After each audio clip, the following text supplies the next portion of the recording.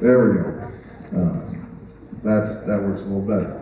We want to welcome you to Bethany Christian Church as we celebrate 196 years of serving God together as a congregation. Now think about the number of lives that have been touched over the course of 196 years of ministry by the people who have been part of Bethany Christian Church.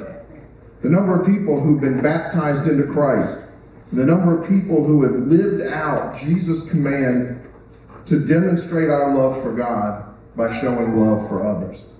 Now, we saw an example of that just this week as so many of you brought supplies to help out with the relief efforts from the hurricane on such short notice. Less than an hour after we sent out the notice that the truck was going to be here to collect relief items, we had people showing up with water and other supplies in less than an hour. And many of you have brought even more to load up with the truck after the fellowship lunch today, and we're grateful for that. And in your bulletin, you have several Christian organizations that are on the ground in areas affected by Hurricane Helene and are helping in the recovery efforts there. And we strongly encourage you to be generous in supporting the work that is being done in the name of Christ. And as we begin today, I want us to make that our prayer focus. We're going to have a time, a moment where, in just a moment, where you're going to have some time to pray silently. And I'm going to ask that you would pray for those who've lost loved ones, homes, businesses, and more from this storm. Pray for the recovery efforts and those who've been working to find stranded people, as well as those doing repair work and distributing supplies. And so I'm going to ask at this time if we have a moment of silent prayer where as you pray for those things, and then I'll close our time of prayer together. So let's pray together silently.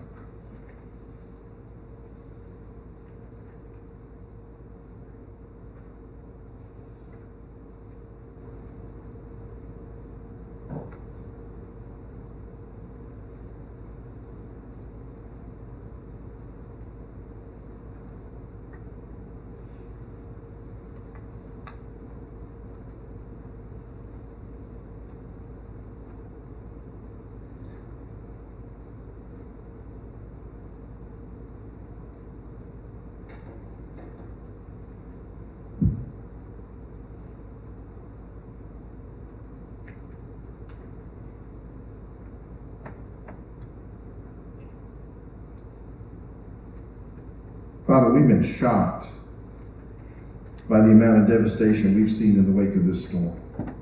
The loss that so many have felt is just beyond the ability we have to wrap our minds around. And it's overwhelming. And so overwhelming that it can be hard to even know where to start with our prayers. But for those who've lost loved ones, Lord, we pray for comfort and strength. For those struggling to survive, we pray that you would guide the search and rescue efforts to find them quickly. And Father, we lift up those who have volunteered their time and money and skills and equipment to help their neighbors. Lord, I pray that all of those efforts, including the ones by folks here donating supplies and other places donating supplies and supporting recovery ministries, will not only provide help to those who need it, but will bring glory to you through the love being poured out in your name.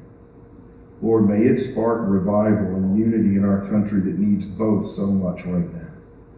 And we pray these things in Jesus' name. Amen. And when God told Moses to go and lead his people out of Egypt, Moses said, well, what if they ask who sent me? What if they ask your name? Well, what do I tell them then? And God said this. He said, I am who I am. Say this to the people of Israel, I am has sent me to you. Now, I am might sound like a strange name to 21st century ears, but to his people, it was a full, rich term demonstrating God's nature as eternal, always there, always present. It means that before creation, he existed. When his people were in slavery in Egypt, he was present with them. In Jesus, he was Emmanuel, God with us. 196 years ago, when this particular congregation of God's people formed, he was among them. And today, as we gather to worship, he is still I am. He is still present with us. And he is worthy of our praise. So let's stand together and worship him together.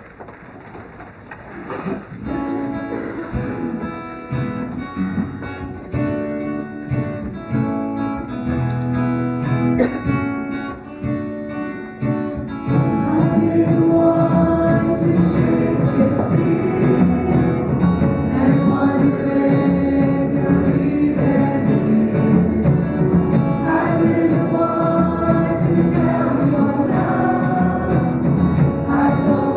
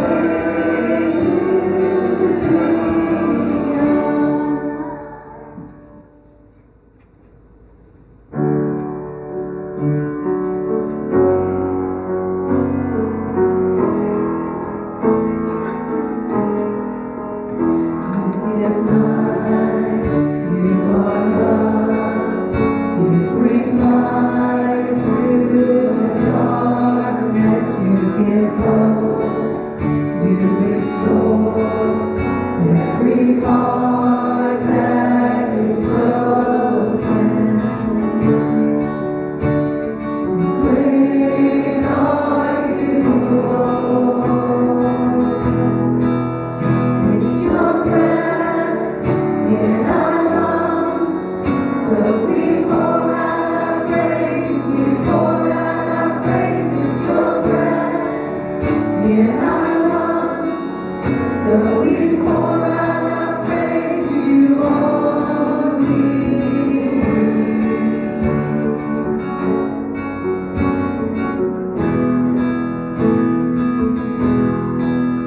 You give light, you are God. You bring light to the darkness. You give hope, you restore every heart that is broken. Great are you, Lord.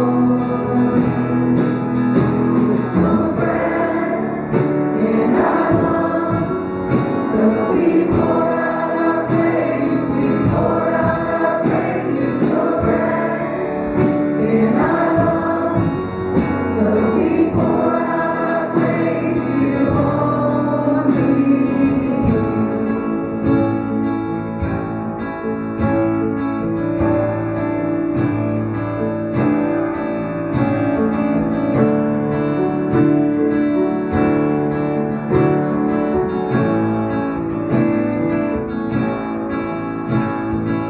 All the earth will shout your praise.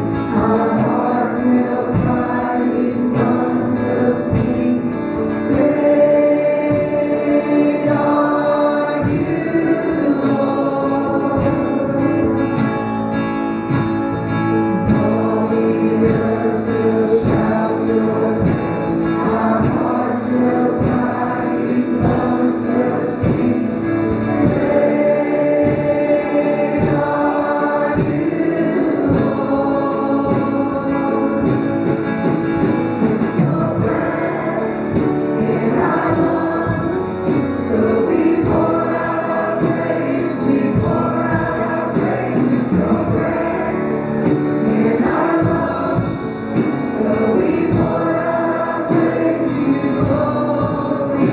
It's your breath in our lungs, so we pour out our praise. We pour out our praise. It's your breath in our lungs, so we pour out our praise to you only.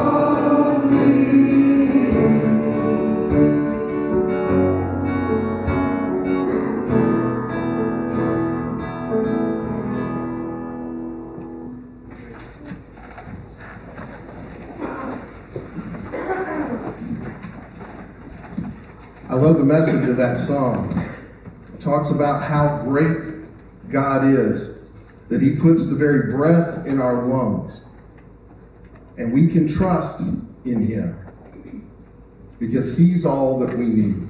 In John 8, Jesus told the people who were listening to Him, before Abraham was even born, I am. In other words, He's our creator. He's our sustainer. And He's our Savior. We trust in Him because He's all that we ever need in life. He's given us life, and when we sinned and brought the sentence of death on ourselves, He brought us new life.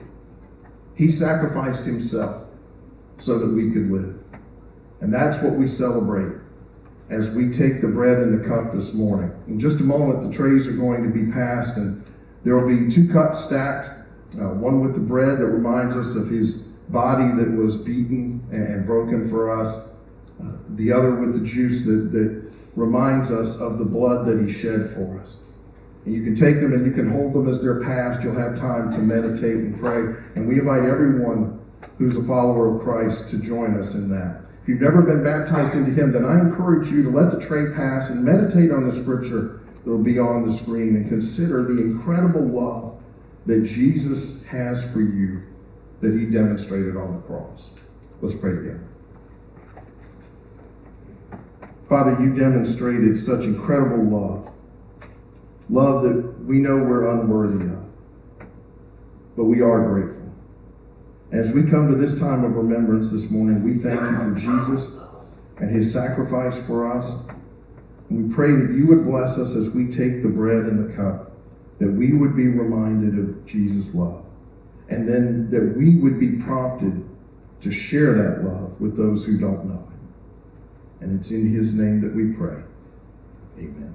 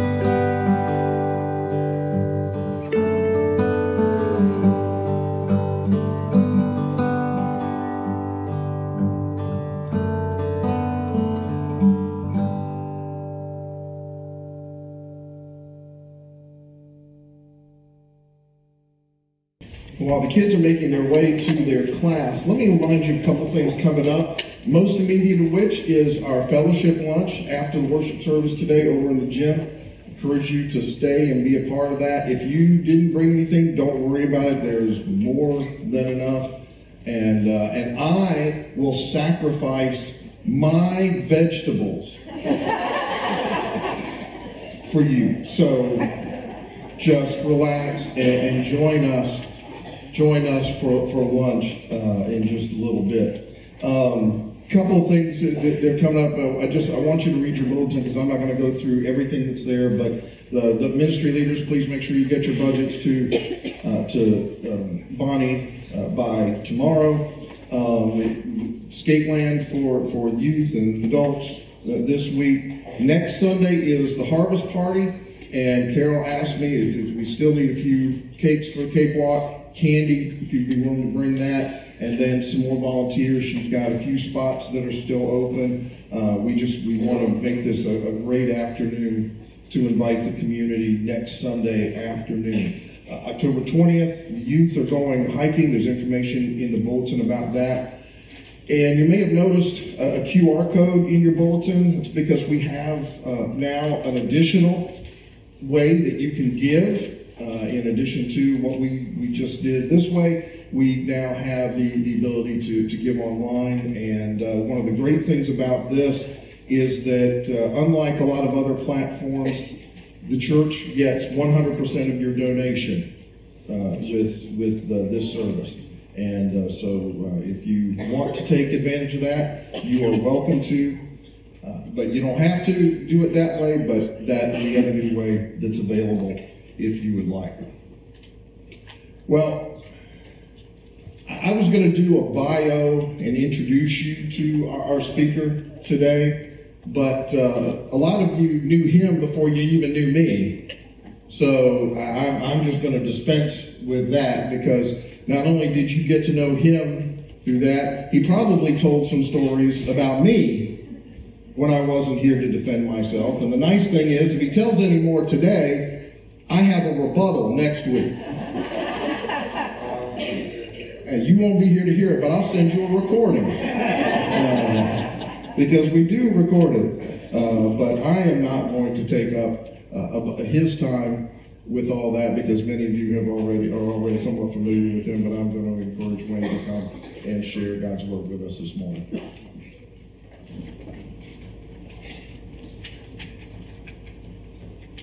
They weren't stories, they were all true.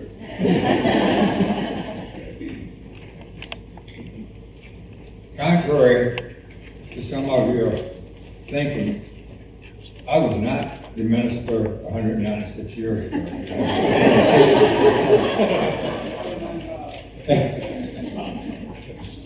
It's great to be with you again. It's been a few years since I shared with you from this pulpit, and I appreciate the opportunity to do that today. Stan's quite a guy. He asked me if I would do this, and I said, I got to think about that, because after driving across country and all, I didn't know how it would feel. Then I said, yeah, and he threw in a caveat. He said, if you do it, I'll treat you to lunch. What a guy. What a guy. Yeah. Let's turn to Acts chapter 1, verses 6 through 11. We're going to read that, but we're not going to talk about that much. I just want to set the stage for what will be my conclusion, really. The opening scripture is my conclusion, so but there's a lot in between, believe me. Although I have been told to not let the food get cold. Acts chapter 1, verses 6 through 11. So when they came together, they were asking him, saying, Lord, is it at this time that you're restoring the kingdom to Israel? He said to them, it is not for you to know the times or the epochs which the Father has fixed by his own authority, but you will receive power when the Holy Spirit has come upon you, and you shall be my witnesses, both in Jerusalem and in all of Judea and Samaria, and even to the remotest part of the world. And after he said these things, he was lifted up while they were looking up, and a cloud received him out of their sight. And as they were gazing intently into the sky while he was going, behold, two men in white clothing stood beside them. They also said, Men of Galilee, why do you stand looking into the sky? This Jesus, who's been taken up from you into heaven, will come in just the same way as you have watched him go up into heaven. Let's pray. Father, we praise you today for the life that you give us. The life that gives us the opportunity to serve you. A life that gives us the opportunity to be a part of your kingdom here on earth. Not just something that we look forward to one day, but we actually get to be a part. And Lord, today as we celebrate the anniversary of this one congregation, we realize that we have people meeting around the world in your name. And Father, we just praise you for that. Be with us this morning. Be with me as I try to impart your message. These things we ask in Jesus' name. Amen. If you try to choose the most important event in the New Testament, what would it be? We get a lot of different answers on that. And in my opinion, it would be impossible. Because to choose the most important event would be very difficult.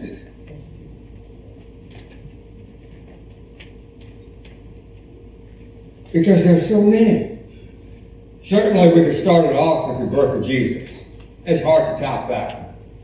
But we could go on to the messages that he taught for the years that he was on earth. We could go to the examples that he gave in the life that he lived, never wavering from his mission. We could go to the crucifixion, the resurrection, the ascension, all of these things. So I can't choose the most important one event. But I can tell you the most important 50-day period in the New Testament. And that would be from the Passover to Pentecost. When he closed the old covenant and established the new. And if you read, I can't read that pop from here, the glare is good.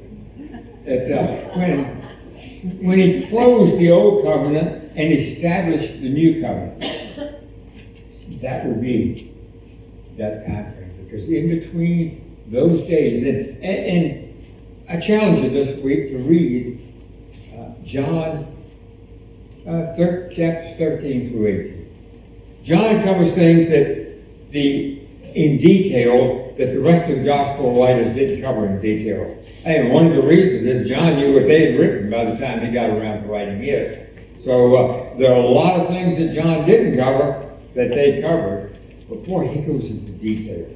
And John 13 starts with the Passover meal, the Lord's Supper being instituted, and then a myriad of things that John covers that Jesus did, and he goes into detail. And so I challenge you to read 13 through 18 at one time, and then sit down and go through the chapters individually, and spend some time thinking about how he had took that time to teach the things that we're going to be looking at, some of those today. But that 50-day period, Passover to Pentecost, when Jesus was crucified, resurrected, ascended, and the church was established. All of those events combined provide one, access to eternal life with Him, beginning the day you become a Christian. And then, two, the indwelling Spirit here on earth. We teach these things, but sometimes we may not emphasize the ascension or the indwelling Spirit quite as much as we do the crucifixion and the resurrection. So this morning we're going to take time to look a little bit more into those events. We're going to look at the things that Jesus' ascension made possible. Jesus said that He had gone to prepare a place for us. In the format that God chose in this creation, Jesus couldn't do that from earth. So it was vitally important. In John 14, He says in verse 2, He says, "In my Father's house are many dwelling places. If it were not so, I would have told you. If I go to prepare a place for you, and if I go to prepare a place for you, I will come again to receive you unto myself, that where I am, there you may be also." So the ascension enabled Jesus to go and prepare a place for each one of us. What a day. Also, He couldn't send the indwelling Spirit until He had ascended. Again, in John chapter 14, verses 16 and 26, He said, "I will ask the Father, and He will send you another helper, that He may be with you forever. But the helper, the Holy Spirit, whom the Father will send in my name, He will teach you all things and bring to your remembrance all that I said and did." He couldn't do that on earth because, again, the format that God chose, He couldn't be in two places at one time. Now, His power could extend because we know He healed from a distance, but He was limited in time and space while He was here on earth. So the ascension made it possible for Him to do those things that He couldn't get done here. It allowed Him to complete the glorification process that started with the resurrection and to be united with His Father. Let's read John chapter 17. And in this is Jesus' prayer, what we call the Lord's Prayer, that which He teaches in Matthew and Luke. But this is the prayer that Jesus so intently gave with the apostles during that time from the Passover meal until he gave himself. Remember, they didn't take him. He gave himself to be crucified for us. John 17:4-5, Jesus says, I have glorified you on earth, having accomplished the work which you have given me to do. Now, Father, glorify me together with yourself, with the glory that I had with you before the world was. So the ascension allowed Jesus to complete the glorification process, which for him had begun at the resurrection and completed when he ascended, completing the opportunity to glorify God while he was here on earth and be united with him. And that glorification process was completed at that time. What a day. His work was completed, and he was glorified with the Father, where he had been prior to his time on earth. What a day. All of this set the stage for the ultimate homecoming. I love homecoming. But boy, we've got one to look forward to.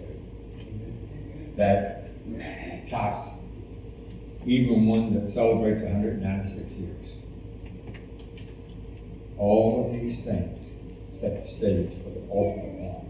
Now we're going to look at things that the glorification made possible. The church was established 10 days after the ascension and at Pentecost, and it solidified or consummated the new covenant. The new covenant began when? When Jesus was resurrected. The old covenant was completed at that time because it took the death of the testator for the old covenant to be complete, and the new covenant began. But it hadn't been very active during that period of time. But it was consummated on the day of Pentecost. When what happened? The message was preached, and 3,000. So that sounds like a lot, but considering that there may have been a couple million people around, it was small in number, percentage-wise, but it was the great beginning, a beginning that has grown through many difficulties through the years, but is now preached on every continent around the world, and will continue until the Lord comes. Small, started small, grown, and still growing. There have been, there are, and there will be efforts in the future to destroy it, but it will survive. It has, it will. What a day. So the church was established to consummate the new covenant. God had done his part. He provided the way for us. He had done his part. His prophecies and his promises had come into fruition. What a day! Obedient believers were given the opportunity to become partakers of that new covenant. An avenue that was open to them that had never been opened before. Again, we go back to Acts, and we look at that's familiar, verse 2:38. But Peter said to them, repent and let each one of you be baptized into the name of Jesus Christ for the forgiveness of your sins, and you will receive the gift of the Holy Spirit. 3,000 souls added on that day. They didn't join, they were added to the church. They were to repent and be immersed, to have their sins forgiven and receive the Holy Spirit. They had to do their part. He had done his part. They have to do their part. And we have to do our part today. And it didn't just stop with them on that day. They were sent into the world. They did a pretty good job of growing the church in Jerusalem. But what did he tell them? That be into the remotest parts of the world. And they were pretty content to hang around Jerusalem and Judea. But he had other plans. And the process began, and they were chased out of Jerusalem. And they started going into those remotest parts. On that day, they also received the helper that we mentioned above, which was the indwelling Spirit. Sometimes we don't appreciate the significance of the Spirit of Jesus Christ living within us. What a day when he gave that gift. How important is the Spirit? Galatians 5:16 says we're to walk by the Spirit.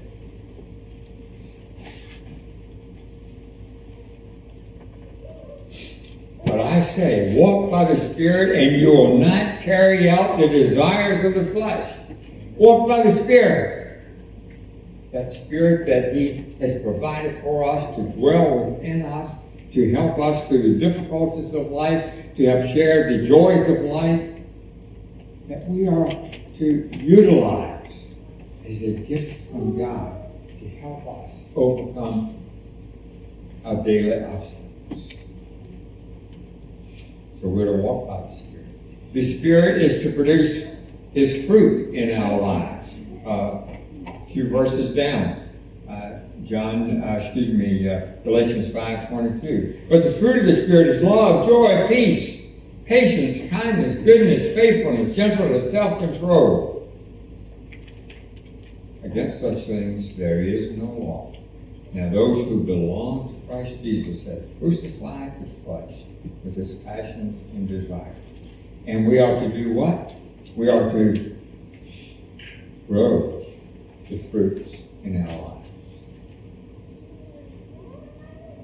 There are some of those that come sort of natural for some people. Others come natural for others. But I dare say none of them come natural for all of us. We have to work on that. Peter says that we're to do what? We're to add to. And we are to develop all of those qualities in our lives. Why? Because we belong to him. We have made a commitment to him that we're going to live for him. That we're going to be a part of his kingdom. And he has sent that Spirit, indwelling Spirit, to help us along the way. I recall a few years ago, UVA had a basketball player that had tattooed on his arm 1 Corinthians 6:19 and 20. That was something.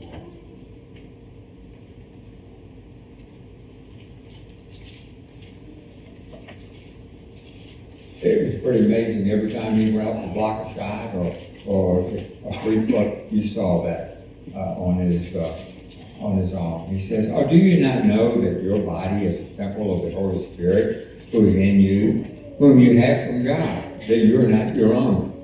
You have been bought with a price. Therefore, glorify God in your body." But he says that your body is the temple of the Holy Spirit. I mean, the dwelling place of the Spirit. Christ in us. Remember, we can stand before him as though we never sinned.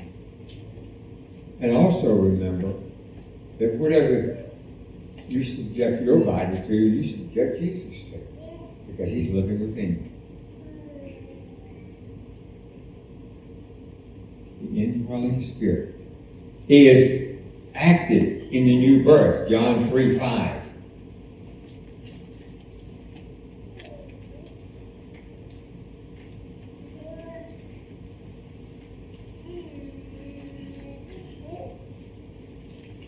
Jesus answered, "Truly, truly, I said to you, unless one is born of the water and the Spirit, he cannot enter the kingdom of God." So the Spirit is active in our becoming a Christian. The Spirit is to strengthen the inner man. Ephesians 3:16. Let's start with 14. For this reason I bow my knees before the Father, from whom every family in heaven and on earth derives its name, that he would grant you, according to the riches of his glory, to be strengthened with power through the Spirit in the inner man. So that indwelling Spirit, we're to walk by the Spirit.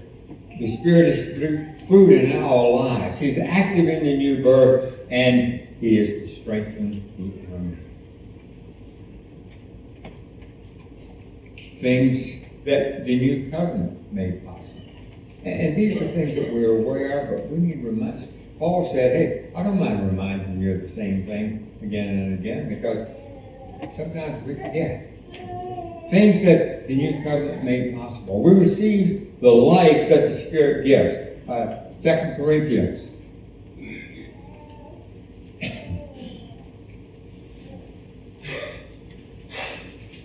2 Corinthians chapter 3.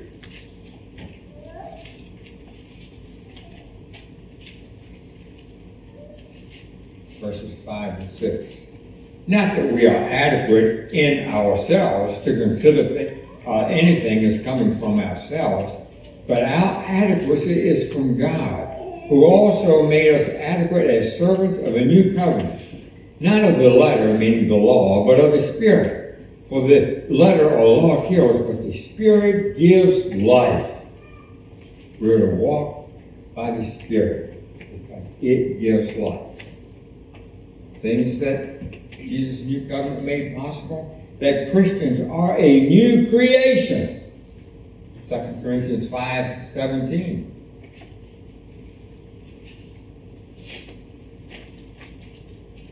Therefore, if anyone is in Christ, he is a new creature.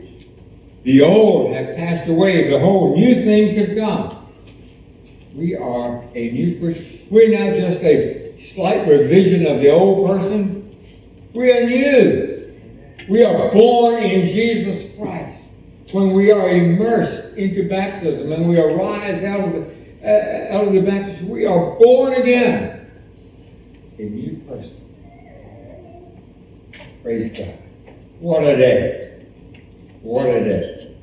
We're not a revision of the old, but we're new. We stand before God again as though we never sinned.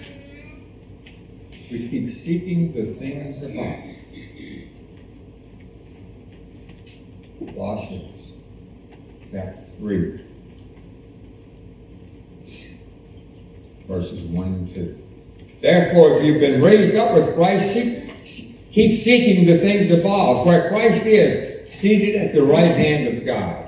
Set your mind on the things above, not on the things that are on this earth. And the Holy Spirit, indwelling Spirit, helps us to set our mind on the things above. When we encounter obstacles, don't listen to the world outside. Listen to the Spirit within. Pray to Him. Pray that He will help us. Utilize it. You will be tempted. I don't know what age you quit being tempted. I haven't reached it yet, and I'm getting a few years on me. But I haven't reached the age that I'm not tempted. But you know what? When you're tempted, zero in on the spiritual things. Zero in on the fact that you have the indwelling Spirit living within you. Pray to Him. Seek advice from Him. Utilize that Holy Spirit. It's there. Don't waste it. Utilize it.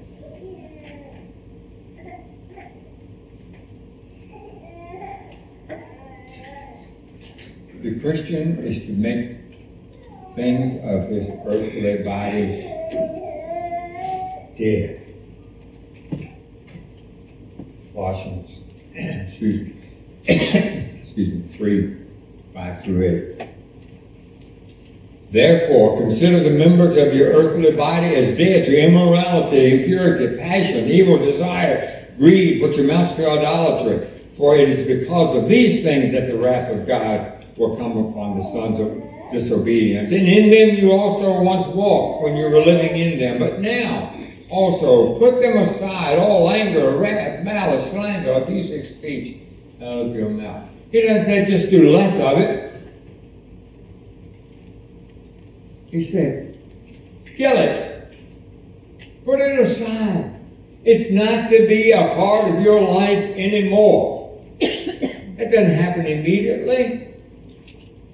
But as we grow the fruits of the Spirit and the other qualities that he talks about, it will happen. But he said, you're to be dead to those things. The Spirit helps you do that. Live in the Spirit. We are to renew our minds. Romans chapter 12. This is 1 and 2. Therefore, I urge you, brethren, by the mercies of God, to present your bodies a living and holy sacrifice, acceptable to God, which is your spiritual service.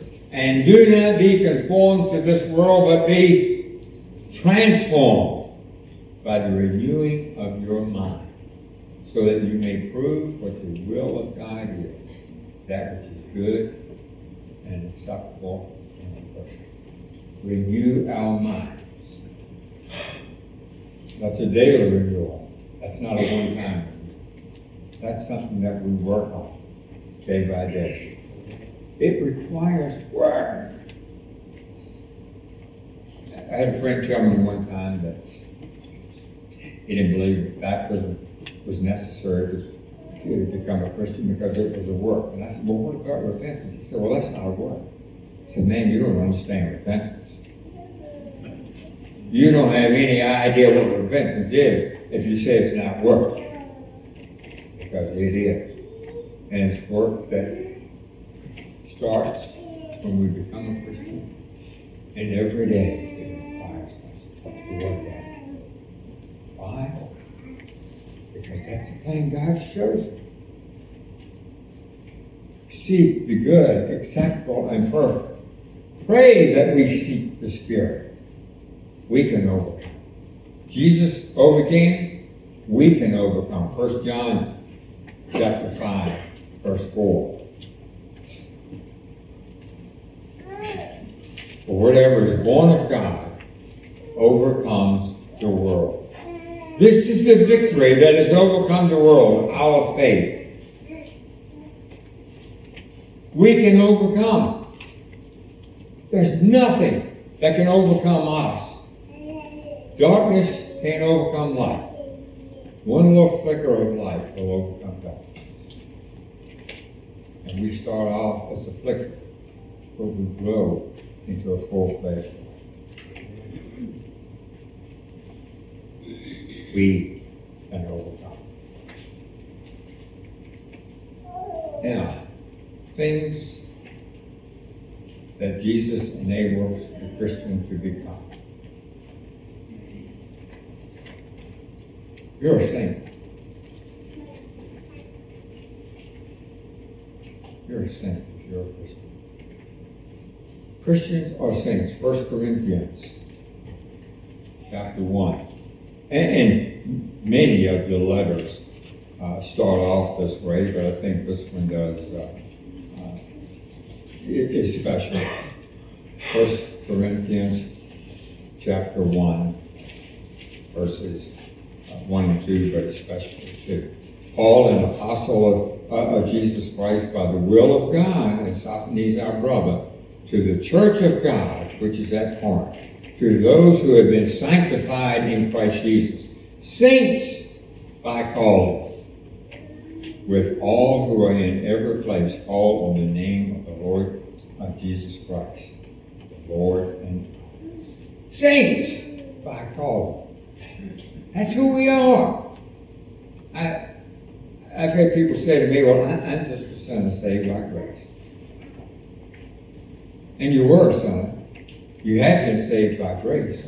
But if you continue to live your life thinking, I can't do any better than this, I'm going to sin, so I'll just rely on God's grace. The more I sin, the more grace He bestows upon me. Now, it doesn't work that way. We are not sinners saved by grace. We have sinned, and we are saved by grace, but we're saints. We have overcome, or in the process of overcoming sin. And we are to strive to be better every day. Seeking the things above, not the things of this earth. If we have that attitude that I'm just a sinner saved by grace, we're saying, hey, let the things of the earth, they've got control over me. No, we have control over them. You're a Christian. Again, you've been saved by grace, but you're now striving to become more Christ-like every day. Remember, we can stand before God as though we never sinned. Not that we never sinned, but as though we never sinned. What a day that we can do that. We're not aliens, but we're saints with the fellow saints and fellow Christians in God's house. Ephesians chapter 2.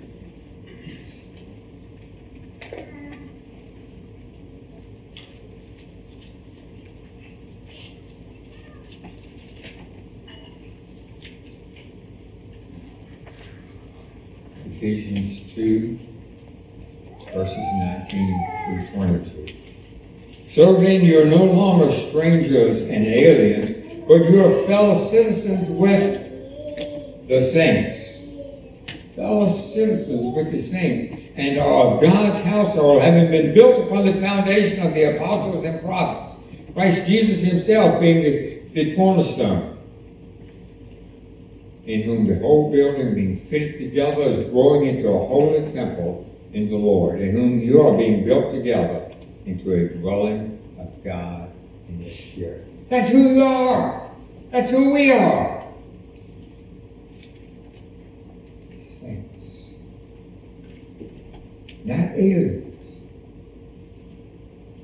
Saints with fellow Christians. Saints can understand God's love. Ephesians 3, 16.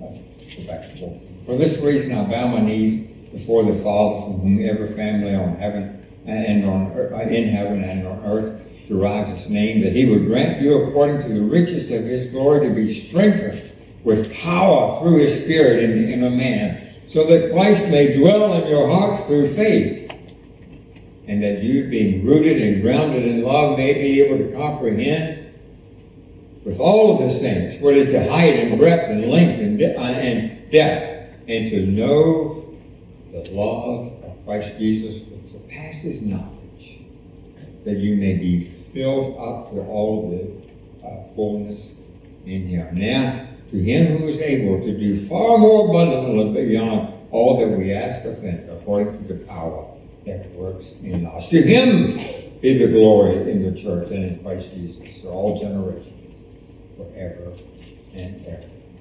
Saints can understand God's love.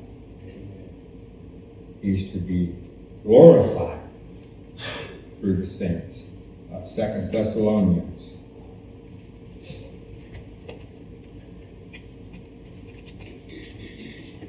2 Thessalonians chapter 1, verses 10 through 12. When he comes to be glorified in his saints on that day, and to be marveled at among those who have believed, for our testimony you was believed. To this end we also pray for you always, that our God will count you worthy of your calling, and fulfill every desire for goodness, and to work of faith with power, so that the name of our Lord Jesus will be glorified in you, and you in him, according to the grace of God and of the Lord Jesus Christ. We are glorified with his saints, as his saints. Be ready for glorification. Finally, we are priests in his royal priesthood. 1 Peter 2. Yes, 1 Peter 2, chapter 9. Verse 9. For you are a chosen race, a royal priesthood, a holy nation, a people for God's own possession, so that you may proclaim the excellencies of him who has called you out of the darkness and into his marvelous light. For you were not a people, but now you are the people of God. You had not received mercy, but now you have received mercy. We're priests. We're saints. We're priests. We have a direct relationship with God. Praise God. What a day. What a day. I've had people on more than one occasion, it will suffice me, but I've had people in the church to ask me to pray for them. They said, because for you it's a local call. For me it's long distance. Friend, if you're a Christian, you're a saint, and it's a local call for all. I think I can remember back that far, the days of the landline where it was a long distance call to call somebody out of your district. Now we have the cell phones where it's not, well, I guess if you call out of the states it is, but we have direct access to God. You don't need to go through me, we go through Jesus. You're as close to God as I am. Because we are saints and we are priests. It's not a long distance. Why? Because he lives within you. He has overcome.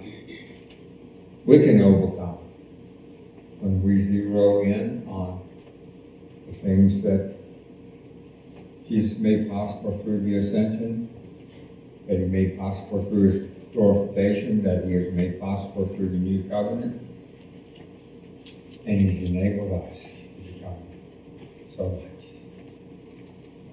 Let's go back to Acts chapter 1. Can you imagine that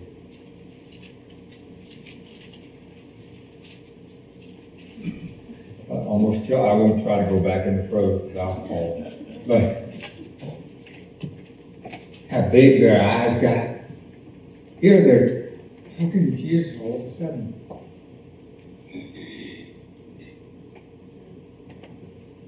There are two men in white robes said, "Men of Galilee, why do you stand here looking into the sky?